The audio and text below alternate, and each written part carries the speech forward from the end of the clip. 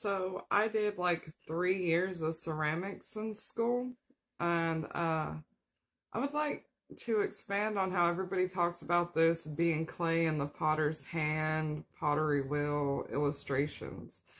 I think we glaze over we glaze over a lot of the process.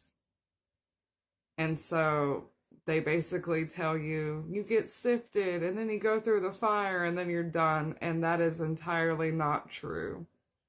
I have sifted my own clay from the yard, and all that does is it gets out the obvious stuff. And that's just sifting you to make sure that you're a nice mixture of clay and sand. And then you're ready to be molded.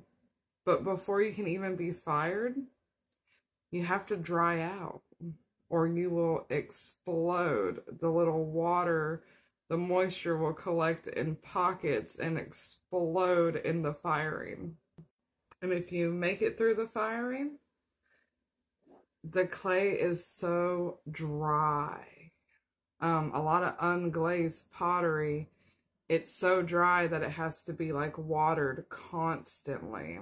Kind of like how the shield of faith has to be wet to quench the fiery darts of the enemy. It is so dry that it's brittle. And I think a part of that is a wilderness where you get your heart of stone replaced for a heart of flesh.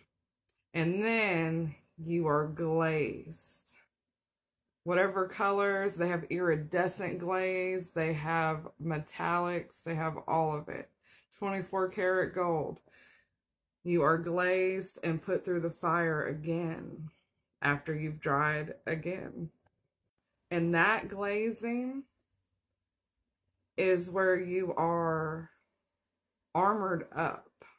Like there's just this layer of protection that allows this pottery to withstand the test of time. In archaeology, it is the glazed pottery that they're most likely going to find, and it's going to be in prime condition over the unglazed pottery because it is brittle and doesn't last.